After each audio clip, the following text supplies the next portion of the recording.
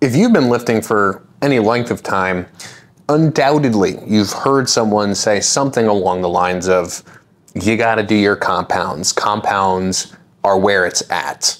You're not gonna get big and strong doing these teeny tiny little isolation exercises, because these teeny tiny little isolation exercises are, for weak people and small people, and because they train small muscles and you use small weights, they're not going to give you big progress, right?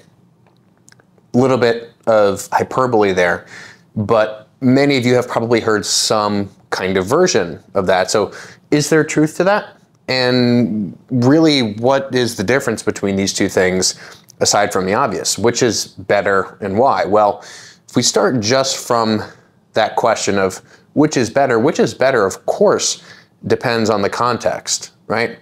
If I want to train my biceps, there's no more specific way to do that than to do some kind of isolation exercise, some kind of curl.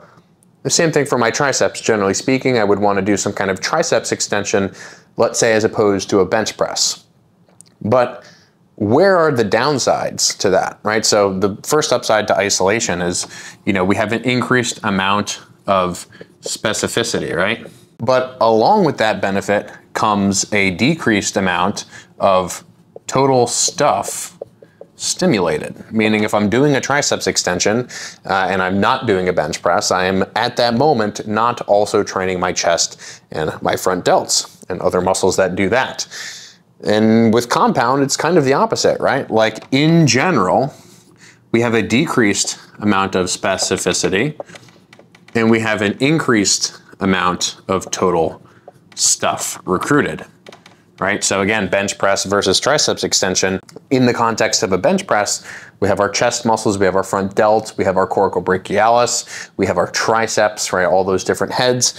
And so with something that is inherently more compound, we get more total things done, but each of those things in isolation is doing less total work on a set-to-set basis, perhaps, than something that is more isolation. So let's just say on an arbitrary scale of 1 to 10, if I'm doing a triceps extension exercises, that's going to be like a 10 from the perspective of I'm just stimulating the triceps, nothing else. You might argue that, your pecs and your lats are holding your shoulders down, right? But we don't really need to consider that in terms of the actual effective stimulus. But when we talk about the bench press, how you perform the bench press will have a massive impact on where in that scale you fall from a triceps perspective. So for example, if you're a very triceps dominant presser, perhaps you get to a point where it's maybe like 50% of your press is triceps, 50% is pecs. That's probably unlikely, but let's just say, for the sake of argument that, the bench press is on a scale of 1 to 10 is a 5 out of 10 for triceps specificity, and the rope triceps extension is a 10 out of 10 in terms of specificity. Which of those is better is really dependent on what you're trying to do and where in the session you are and sort of what you actually need from a stimulus perspective. So let's look at two different examples here in terms of when each of these might be more appropriate. Let's take example number 1 is a pro bodybuilder, right? One of the biggest bodybuilders in the world, whoever you want to pick them. That is an individual who is at such a level of advancement where in every single exercise that they do, they are trying to be as specific as possible, because if they're not as specific as possible and they can't clearly identify a rate limiter in the exercise, and the exercise is just kind of like this mishmash blend of 100 different things, well, then that person might be in a situation where not only are they distributing stress, high amounts of stress to a lot of different tissues, but perhaps those individual fibers of those individual muscles are not being stimulated enough on a per set basis, at least to where we would say that that's an efficient stimulus or that's an efficient exercise selection. So this is a big reason I think that you see a lot of high-level bodybuilders choosing these more isolation-based exercises, right? And if you're trying to grow specific muscles, that kind of selection makes sense. Of course, there are exceptions to that, but if we think about the other side of the spectrum, let's say, you are someone who's never lifted before in their life, you're in your 20s, 30s, 40s, whatever, and you start lifting. Do you need the degree of specificity that a high-level bodybuilder would need?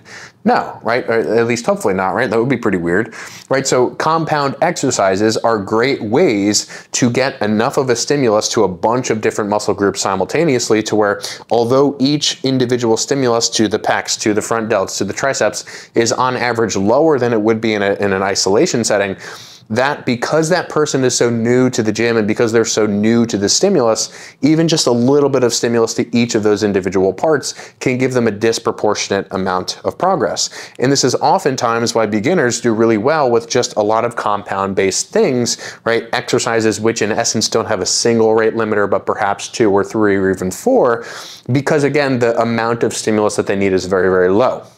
Now, of course, do we see bodybuilders doing some combination of these? Yes, but I would make the argument that a majority of bodybuilders in a majority of their training sessions are sticking to this side of the equation, at least in what we'll call the sort of newer age of bodybuilding, where people are being a little bit more mindful about their training and they're not just sort of bashing their heads into a barbell, you know, for 2 hours a day, 6 days a week. So overall, each of these has an upside and a downside, and which of them you choose and when you choose them is subject not only to change, but is also just subject to your individual scenario. And this question of like, which is better is a little bit pointless to begin with, just because it's like, hey, guess what? You don't have to pick either one of them. You can actually do both of them within a training session. And in fact, that's what a lot of people tend to like to do. Me personally, I'm not a huge fan of what people would call the traditional compound motions. That's just my personal bias based off my own experience. I like to create situations where I know exactly which muscle is going to fatigue first and fail first, because I find it more easy to calculate volume that way, right? So that's a potential additional upside to the isolation stuff, is you really have a better idea of like, okay, what exactly is going to be the rate limiter in this exercise, and how can I count this as a set, right? Like a set of triceps extensions is just a set for the triceps, but what is a set of bench press where it's like, my triceps are kind of, is that half a set? Is it a quarter of a set? Is it 3/4 of a set, right? So again, advantages to this, but then again, advantages to this is like, you could, let's say, save time, right? You, if you're in a position to stimulate a lot of things and potentially see a high growth response from that just based on your training age, right? This is something that, because you are blending a bunch of different things together, you're sort of performing kitchen sink exercises, shotgun exercises, you're able to reap those benefits that you might at a later point with isolation exercises, because again, that stimulus is so fresh, so new, and you see, you know, growth responses regardless of how specific the exercise is to begin with. So I think this conversation really just needs to come down to time and place. You know, are you trying to save time? Are you really limited on time, or do you have plenty of time? Do you like the feeling of doing big, heavy compound movements, or do you like the feeling of really isolating a muscle, getting a really sweet pump just in that one place? Do you like a combination of those things? There's no right or wrong answer here. Ultimately, all of the variables that I listed, and there are probably plenty more, are relevant to consider, in addition to just the fact that like training is something that hopefully most people should enjoy. At least if you're watching this video, I'm assuming you're someone who likes training. So you don't need to just sort of follow the advice of one guru or another guru, or even me, right? You just need to sort of think about like, hey, what are the benefits and trade-offs of each of these strategies? Does it make sense for this particular context on this particular day for me?